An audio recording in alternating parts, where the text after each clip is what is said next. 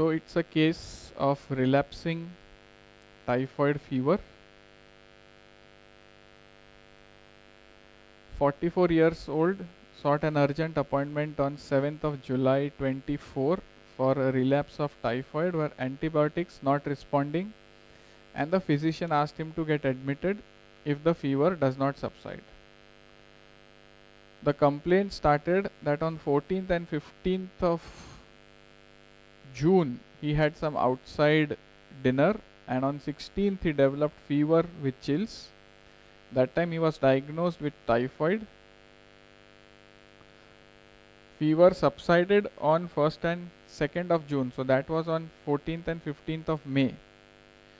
So there was no fever from 2nd June to 13th of June. And then again chills from 4th of July, which started at 6 to 7 p.m. with diarrhea and body ache. First was the fever, then body ache, and then the diarrhea. Before diarrhea, some mild discomfort. During diarrhea, some flatus with offensive stools. After diarrhea, no complaints. The stools are brownish, watery and offensive. Body pain especially from hips to toes. It is worse in lying position, better when he is in a fetal position, better by warmth. He feels better by covering. The chill starts from the hands, then goes to the legs. Mouth has become dry. He desires fish. Cough is worse on talking and better after drinking. Past history again of typhoid, jaundice, chickenpox, measles, COVID. Strong family history of diabetes and heart problems. In general, he eats hurried. He desires spicy and sweets. He is thirsty for sips or sometimes large quantity. Thermally, he is hot. During the first episode of typhoid, he was advised USG where it showed some post-void urine. He sweats average in the axilla, which is offensive. Sleeps good in any position, sometimes not fresh. He is a family type of person, hard-working, caring, very fastidious, avarice, anxious about the typhoid. He is scared about his family members, financial worries, not meeting family expectations, introvert, desires company but of family members only. He is stressed about his CA exams. So we see what happens to him. So we see here after 48 hours, 9th of July, he is feeling better. Fever was 99, loose motions have reduced. This is the temperature chart which he had measured and kept. So we started his consultation on 8th of July. He was consulted on 7th July at night. He received the medicines in the afternoon after 11 o'clock or something. And from 11 o'clock you see the fever is 99, 99.2. Then again next day it's 99 at 6:30, then has come down to normal. Then again at 11 o'clock, 9th of July, it went to 99.8.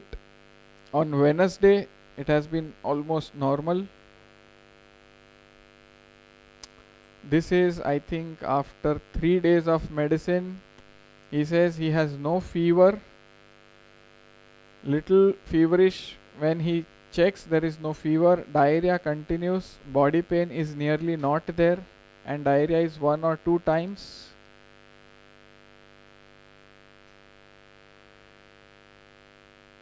And then on the 14th, that is about this. So loose motions, I have mentioned that it should settle.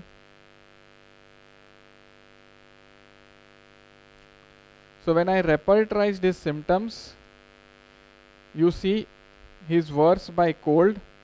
He wants to cover himself. He is worse in lying position. When he is talking, the cough comes.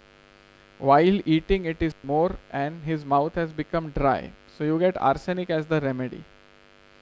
But I did not give him arsenic. What is not arsenic?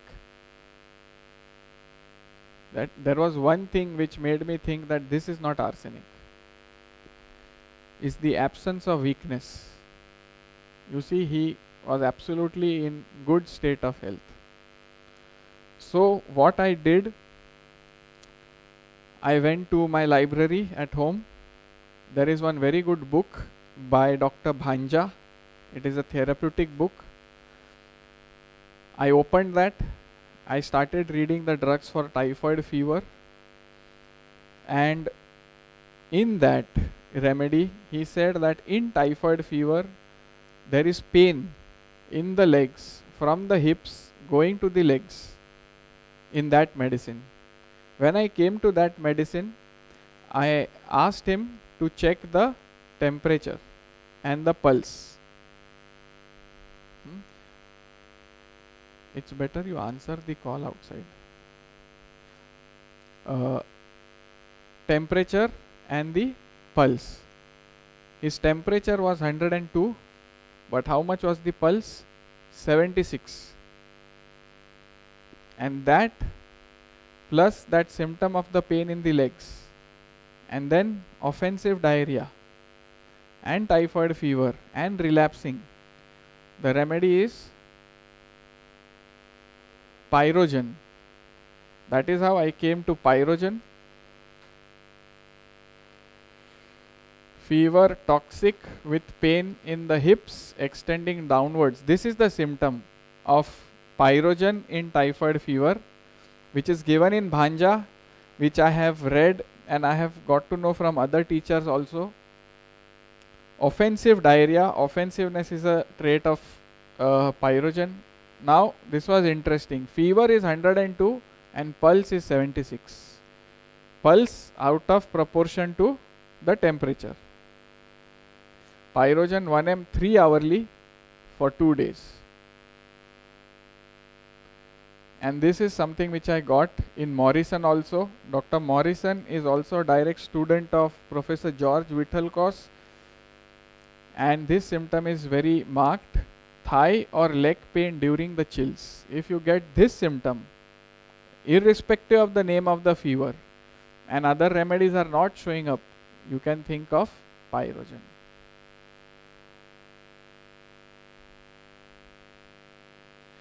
So that was a case of typhoid relapse with pyrogen. He did really well. That is the case. Any questions you have?